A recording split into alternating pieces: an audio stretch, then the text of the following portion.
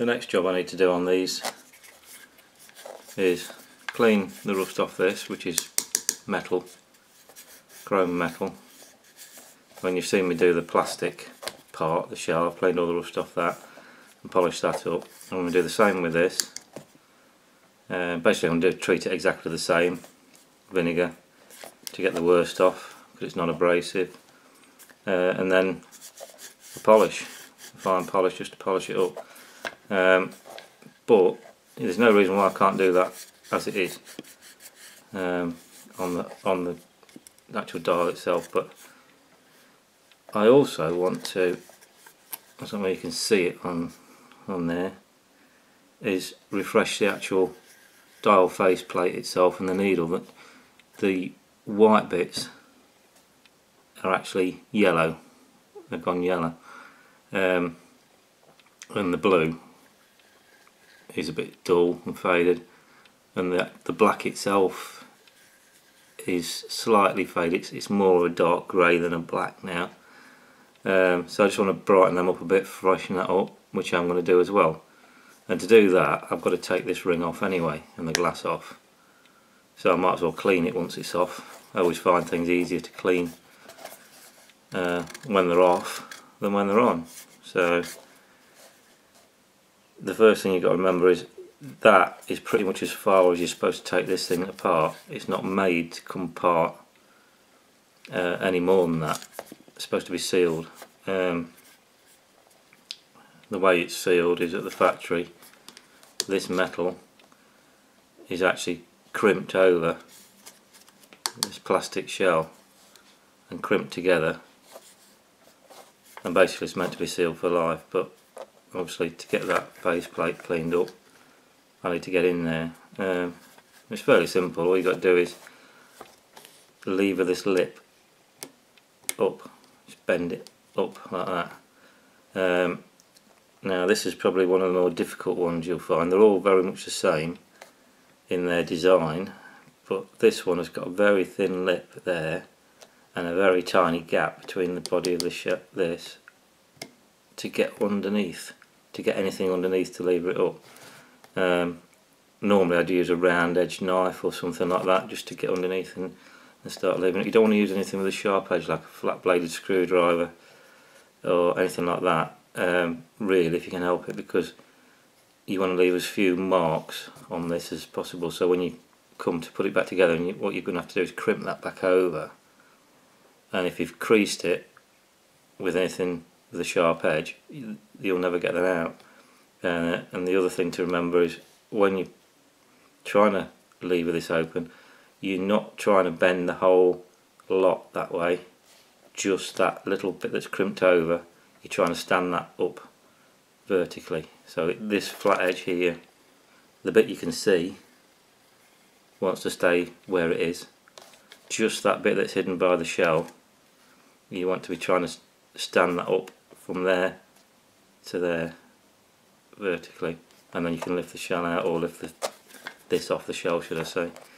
Now, like I say, the access on this one is probably the tightest I've ever come across. So what I've had to do, I found this, which is an old screwdriver that's had the edges worn off it, so it's basically rounded with a slight flat, and it's rounded at the end with a slight flat. And all I'm going to do is just try and get underneath. Once you can get underneath and get it levered up slightly, there we go, it's starting to move now. You can just work your way around like this. Don't try and bend it straight up, just work your way around, bend it a little, bend it a little, and go around. Like I say, don't try and do it all in one go, just enough. And remember, you're trying to lift this ledge upwards, you're not trying to bend the whole lot out, so bear that in mind when you're doing this. But if I can get that underneath, it's not really, it's the only thing I could find that would fit underneath here, to be honest. It's a bit too long and it's got flex in it, so it's making it a bit awkward, but it's the only thing I could find to hand that will fit. But here we go. So you're bound to get, I mean, I've got a couple of creases there, a little bit of a bend there, but they'll come out as long as you don't leave a deep crease in the metal. You will squeeze it back, pretty much how it was. And like I say, this actual bit that I'm working on now is covered by the shell anyway, so unless somebody takes it to bits, you'll never see. I have seen people actually cut the plastic shell, cut with a Dremel or similar, and cut round, all the way around like that, and then lift this shell off to get the insides of these, and then normally there's enough flex to get behind that and bend the plastic and pull it out. I don't like it. You've got to glue that back together. You have a big glue, I just don't like it. I'd rather do it this way. I say there's different ways of doing it. This is how I do it. All my videos are not meant to be this is how you do something. They're meant to be this is how I do it. You know, you'll have your own ways of doing things. So I've seen people make special tools doing this. Brilliant idea. You know, you can make it to exactly what you want, but this is near enough for what I need. So I'm just going to go with this. Like I say, this is the awkward bit when you can get the first bit of lip levered up. It's quite difficult, and it's also obviously difficult with that in the way. I'm not going to pull that off actually, I'm going to work around it. So I'll have to go wrong-handed for me, this is, but there you go. And that's it. I know it's cracking and clicking, but I'm not doing any damage. I'm not actually damaging the metal even. It's just the access is so tight to get in that I'm having to get it started like that. You see that? You see where I've done slightly too much here? That's got a bit of a. Oh, you can see it. You see that? Where I've leaved one bit up more than all the rest. You'll see that when I crimp it back down. It won't show, as I said, but because the shell covers it, but the actual plastic shell that goes on the back of the dial covers that. But so it's just a case of going round and round, a bit at a time.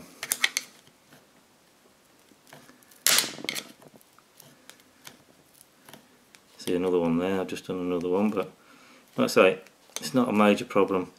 They're all pretty much the same principle as this. This just happens to be one of the more awkward ones to get into, and I'm making a bit more, and I haven't particularly got a tool to hand that can do that without making something that will do what I want. I could do with something pretty much like I've got there, but with that much shaft on it to stop the flexibility, because the tool is flexing and slipping, but let's say it's adequate for what I need to do with this one. If I was doing this for somebody else, I'd spend the time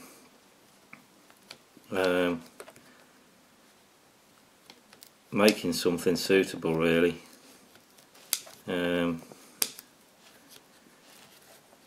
But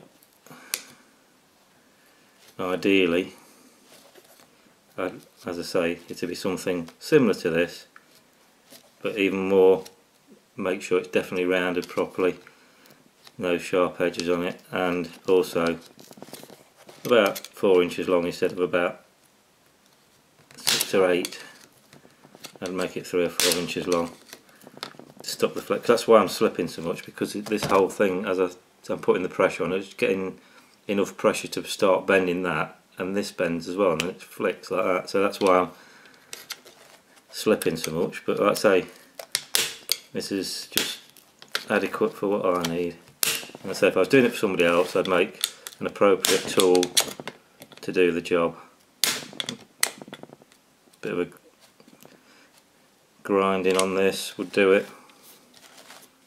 You know, an old thin screwdriver like this, and just grind it to what you want, nicely rounded. And obviously, like I say, a lot shorter, so it doesn't flex so much, but this is okay. Once you get to this sort of stage where I am now, a pair of smooth nose, needle nose pliers, I mean these are something like that, but smooth face ones. These are serrated edge, is ideal. Again, stop you marking the face, because to get that in there you have to do that, and you start getting on this face here, and unless these are smooth faced or protected, you're going to scratch the bit you can see. So I'm just going to carry on like I am, going round and leaving it out bit more every time you go round.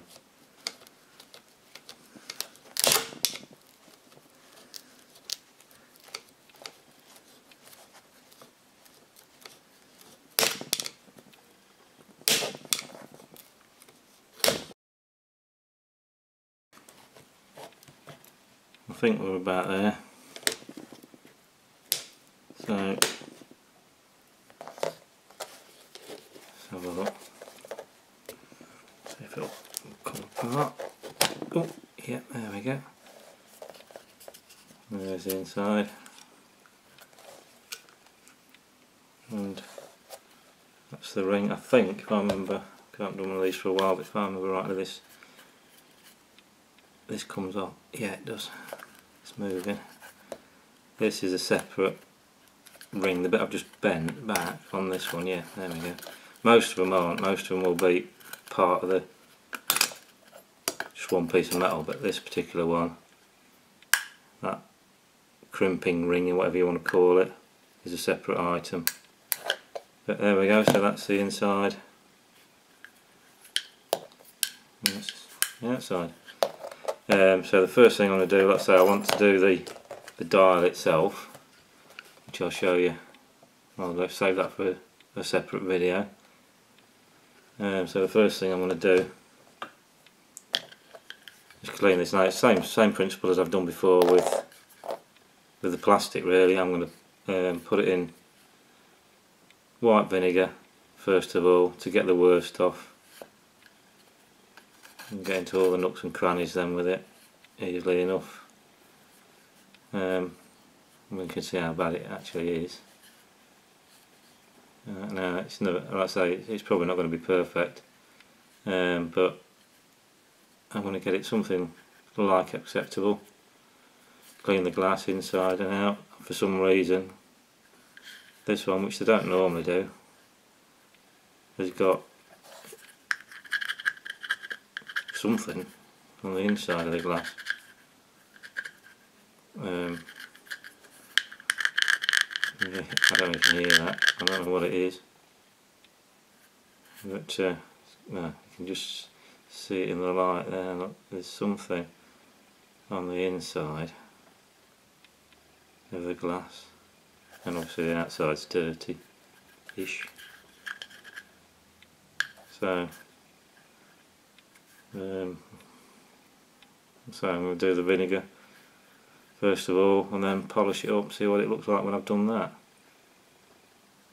So here we go.